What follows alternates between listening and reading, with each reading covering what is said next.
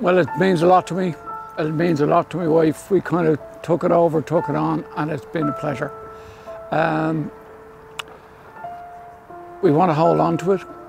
We're kind of planning for next year. We need support to carry that through for next year. You're planting? Well, we're being optimistic, and although it was on a year-to-year basis, we were optimistic that we would keep going. I think we're into our 7th season, and you might see there we have some winter potatoes. We want to keep it going up to the last, and hopefully into next year. When I was out sick, and it was a great comfort to come down, I spent a bit of time at my ease when I was doing a recovery. Dimitra was in the same boat. She kept the place going, kept it tidy, and kept the flowers going. Absolutely. Sanctuary is a great word, yeah. I'd hate to see the people of the area losing this amenity. If you ever wanted something to do your heart good, give you an uplift, you just only have to listen to some of the comments from young, old, rich, poor, all sorts of ethnic groups. People just loved what we were doing here. Yeah, absolutely. Yeah. Everybody understands that we need housing. There's no question about that. My own thoughts on this for local people would be simply that if you lose this now, this amenity, this open space, this community space, it's gone forever. But it's not just about a few people doing a garden. You know, it's about what the community is going to benefit from it being here. Much as we need new housing, you know, you need quality of life. You have to get the balance. I don't think the council understands that.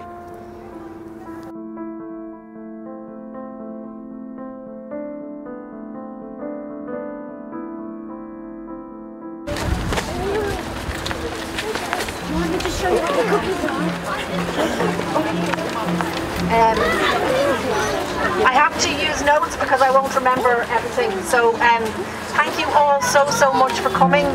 This is great. It's great just to be here. In some ways it feels like we've already won just because we're all here. So we've already won something. We've already won something that's really important to remember. All of Weaver Square Community Garden and Allotments welcomes you here. Just look around you, like there's a fig tree over there, there's lemon verbena tree over there, there's a twisted hazel that's been cut down and it's still growing. So, I mean, if that's not a metaphor for this place, I don't know what is. Here, here. I am a sometimes writer and a sometimes poet, and I wanted to write a poem that captured this place, but nothing came, and I just thought, well, why not? Where's my words? Where's my words? And then I realised this place actually is a poem.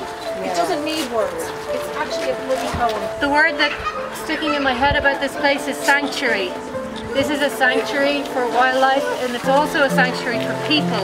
And as people who live in this neighbourhood and love this neighbourhood as much as everybody here does, we need these sanctuaries. What we have got here is an amazing idea as to how important these green spaces are for city life, to make this city livable. And it's time for the planners and the city council officials to understand how much people love this part of the city, how important it is, the life and the sanctuary spaces that have been carved out despite everything that has gone on. This is a real tipping point, this garden. This is the point where we say, no, stop. We need to talk about this.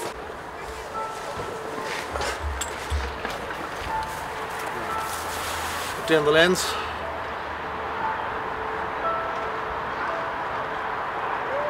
Are you open by 5? We're going live for now. Are you ready? Stay there, don't move. Didn't you hear a click? No, you won't hear a click.